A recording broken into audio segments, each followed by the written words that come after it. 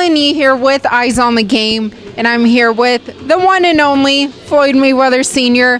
Now, when we were just in the gym, I happened to notice that you're training Andrew Tabiti again? Yes, I am. I'm training him again. So, I mean, what happened? Did he just come back to you? I don't know. I don't know what happened. I just know that Lamar kept coming back to me, and and I guess I don't know what happened. I guess I just went on over there to him, and we trained yesterday. That was our first time training.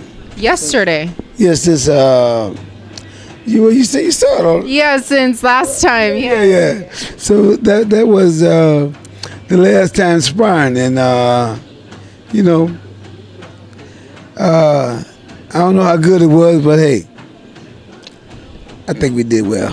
So when I did talk to Andrew about a month ago, he did say he should be defending his belt sometime around February. Yeah. I mean, is there a more definite date in mind?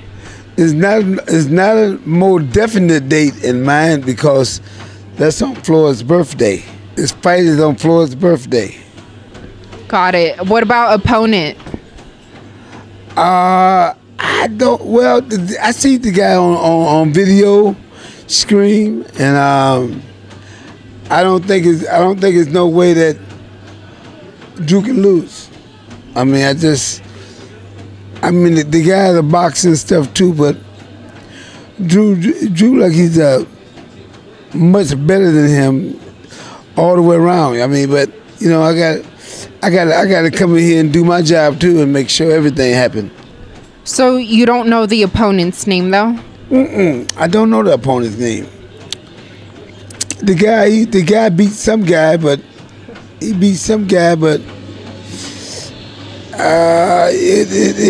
wasn't no Tabiti he beat. So I guess it was okay. So you're just focused on Tabiti, but something. Yeah, right now. Yeah.